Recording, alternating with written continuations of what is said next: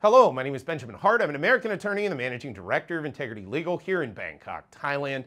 Import, export, and customs in Thailand is what we're talking about in this video. And specifically, this is a topic which I think is becoming increasingly on the minds of people as we're seeing Thailand's economy start to heat back up. The world economy is kind of starting to come online. We're seeing issues with regard to some of Thailand's export sector that has operated in the past, having problems retooling and adapting itself to things like dumping from China into the Thai market. That said, I thought of making this video after reading a recent article from Khalsat English. It's khalsatenglish.com. Article is titled, "From Australian Suspect to Canadian Tourist in 7-Year Journey in Bangkok." So we've done a number of videos contemporaneously with this one talking about this article specifically.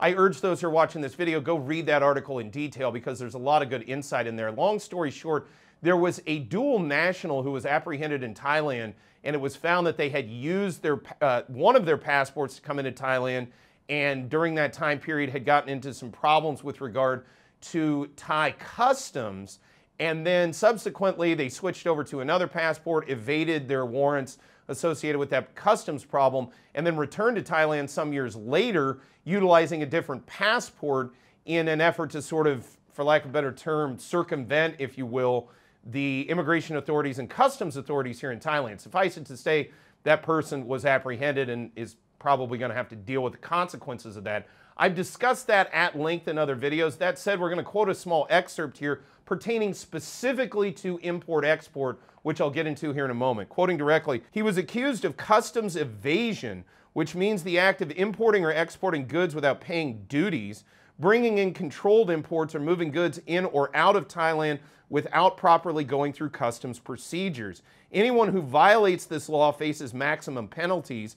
The smuggled goods will be confiscated and the offender will be fined 4 times the value of the goods, including taxes, or imprisoned for up to 10 years, or both, fined and imprisoned." So as you can see, Thailand takes customs violations very seriously. Now, what are we talking about for purposes of this channel? Well, look, I see more and more people that are looking to come to Thailand and engage in businesses where they either need to import certain items or they're looking to export and sell their produce from Thailand on the open global market.